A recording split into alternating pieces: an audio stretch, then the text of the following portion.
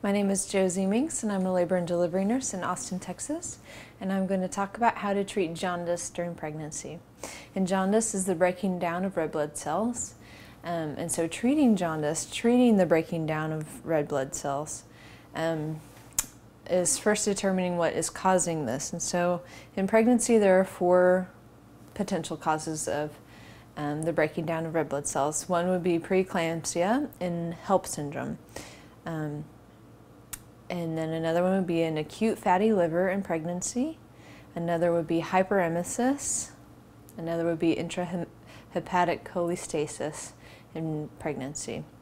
And so each of these have their own treatments that would ultimately treat jaundice in pregnancy. And so if you're noticing you're having yellow skin or any type of jaundice, immediately go to your doctor so you can determine what is the cause of this and what the treatment would be.